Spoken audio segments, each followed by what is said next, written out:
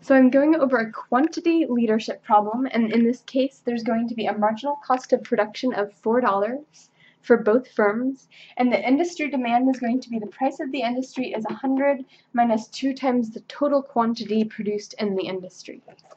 So we set this up the way we always set up our maximization problems. We maximize by choosing our choice variable, and since this is price leadership or quantity leadership, we're going to use backwards induction and solve firm B's problem first. So let's start out with firm B's problem, and their choice variable is the quantity that firm B chooses.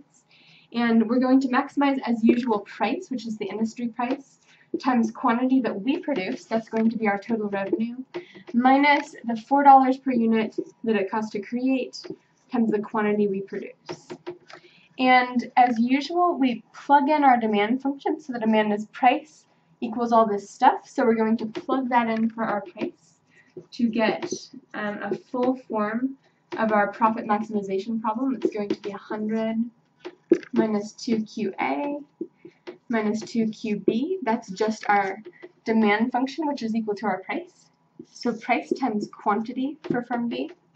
This is our total revenue now, price times quantity, minus our total production costs for QB. And you can simplify this down using algebra, and it's going to give you 96 QB minus 2 QA minus 2QB squared. And then now we've got our full profit maximization function, and we can take our first order conditions to solve for the optimal level of QB. And we do that, we take the first order conditions of our payoff function with respect to QB, as usual, and we get 96 minus 2QA minus 4QB equals 0. So when we solve that, we find that QB is equal to 24 minus 1/2 QA. And this is going to be our best response function. And the best response function simply says whatever firm A does in round 1, firm B can figure out what should they do by plugging firm A's quantity into this function, and it'll tell them what's their optimal decision, what's their profit maximizing decision given that. So this is our best response function. Best response function. So we've done our first half of our oligopoly problem. We know how firm B will respond to firm A.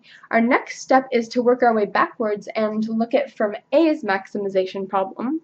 And to do that, we're going to set up firm A's maximization problem, and it's actually going to look exactly the same as firm B's maximization problem because this is a symmetric problem.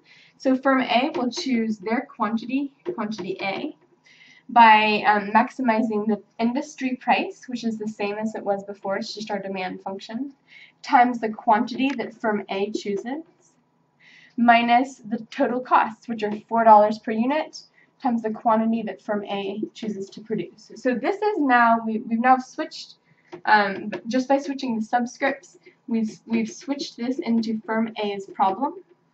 And we need to move forth, let's see. We need to move forth and solve it, and when we do solve it, we are going to solve it by plugging firm B's best response function in. We're going to plug this QB up into here, and when we do that, our profit maximization problem is only going to have QAs left in it. And they do this really because they know exactly how their competitor is going to respond, so they might as well anticipate that response when they're setting their own price, which is why they plug the best response function of firm B into their own maximization problem. This is kind of a way for firm A to bully firm B. And as you might imagine, in quantity leadership, firm A is going to produce way more than firm B will end up producing. So let's just make that substitution by plugging this in. This can get a little bit boring, but I don't want to skip too many steps since this might be the first time that you've seen this. And let's use brackets here around this because we're going to plug it in using parentheses. 2 times 24 minus 1/2 QA. So So once again, this is firm B's best response function.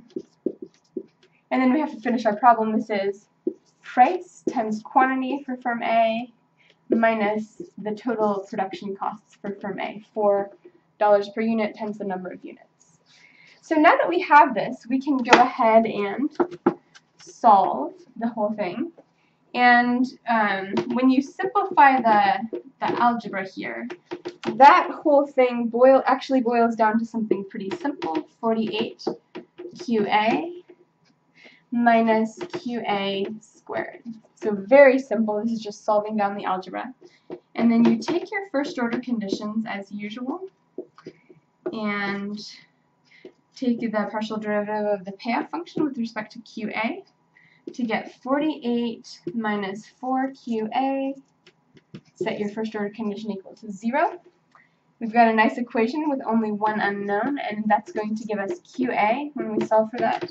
The optimal QA is going to be 24, so we know how many units firm A will produce. So then we need to go back and figure out how many units will firm B produce. So to do that, we need to go find our best response function, and I'm going to erase this step up here and remind us what was our best response function a second ago when we found it. And at that time we found that firm B's best response function was that quantity B should be equal to 24 minus 1/2 of quantity A. So if firm A should choose 24 to maximize their profit, then firm B is going to choose 24 minus 1/2 of 24, 24 minus 12, and that's going to be equal to 12 units. So that we know that firm B will produce 12 units, and that's not too surprising that the leader in the industry is going to take up a bigger share of the market than the follower will. And now all we need to know is the price in the industry. And we find that, of course, by plugging our QA and QB into our demand function. So price equals 100 minus 2 times the total industry quantity, which is 24 minus 12. And so the price in this industry is actually going to, once you solve the algebra, be $28. And that was a fully solved quantity leadership oligopoly problem.